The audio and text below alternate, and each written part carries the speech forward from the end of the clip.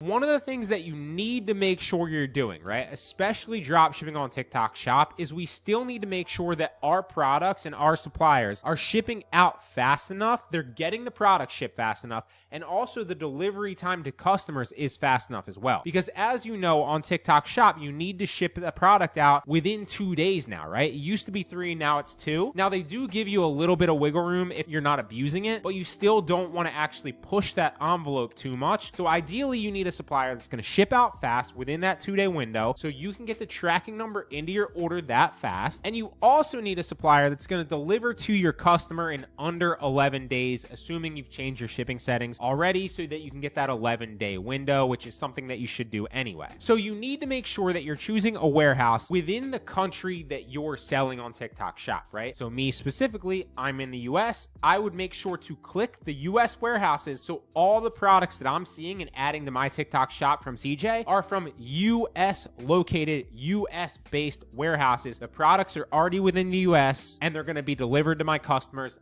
very quickly. I don't need to worry about any of it.